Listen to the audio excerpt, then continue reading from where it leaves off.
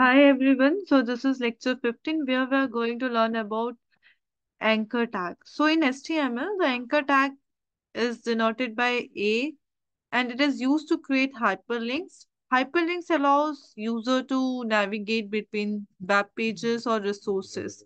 I will explain you briefly so that you can understand. I'm going to create a anchor tag here.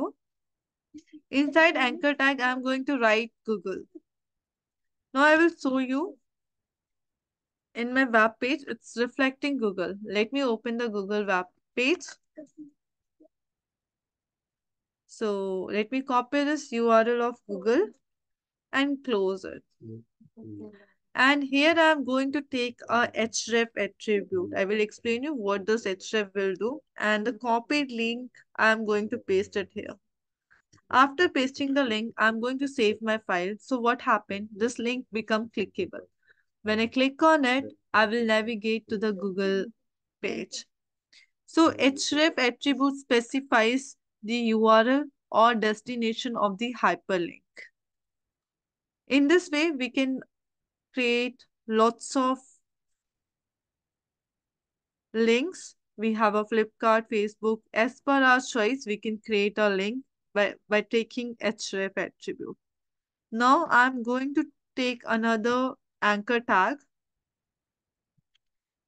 And inside this anchor tag, I'm going to take some text as open in new window. Let me save this file. So you can see open a new window, but here I want some break line so that it will not come in one line. It will come in one another line. Let me take a BR tag. BR is for break line and it will create a space. Okay, so open in new window is not clickable. And here also I'm going to take href attribute. Inside href attribute, I'm going to paste the same Google link that I had copied before. Let me save this file. Now you can see the same, both the link work same, but what I want here when I click on the Google, it will open a Google page. And in the same way, it will also open the Google page. But now I want, it will open the Google page in a new web page. So for that, what can I do? I can take another attribute with name target.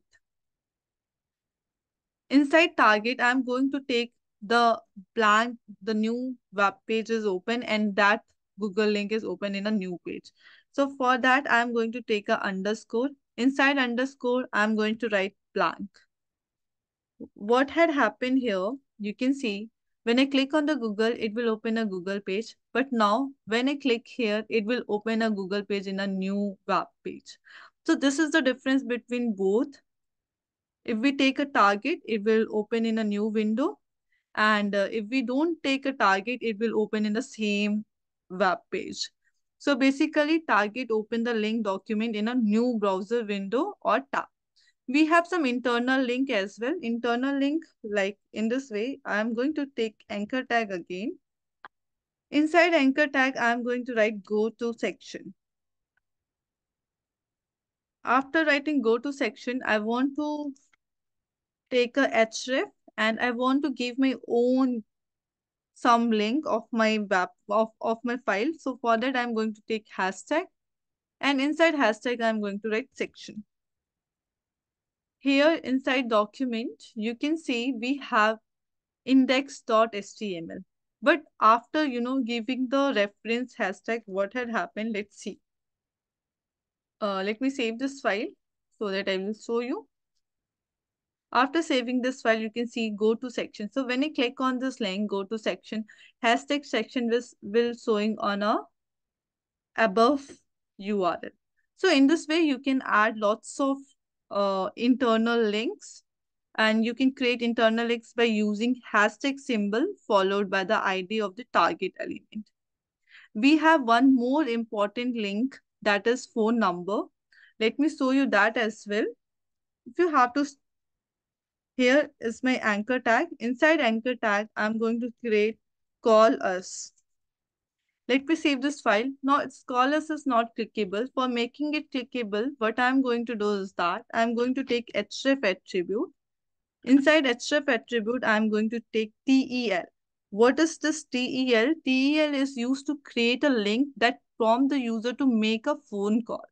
So let's take some random number, and here I am going to take random number 1, 2, 3, 4, 5, 6, 7, 8, 9, 0. Let me save this. So when I click on this call list, it will give me a random, prompt phone call. So when I click on open pick an app, so there are lots of app is open in front of me. Let me remove this. And again, when I click on this call list, if I want to cancel it, simply from here, I can cancel it as well. Now, another thing is that we have some linking files also. If you have any file and if you know the reference, like we have a PDF, like document.pdf, inside reference, we have to put that link and we can open that PDF as well. So you can link to various file types and clicking the link may download it or open the file depending on the browser and the file type. So the anchor tag is a fundamental element for creating a connected and navigable web experience. So I'm ending this video lecture here only. In the next video lecture, we are going to learn about image tag and its attribute and so more.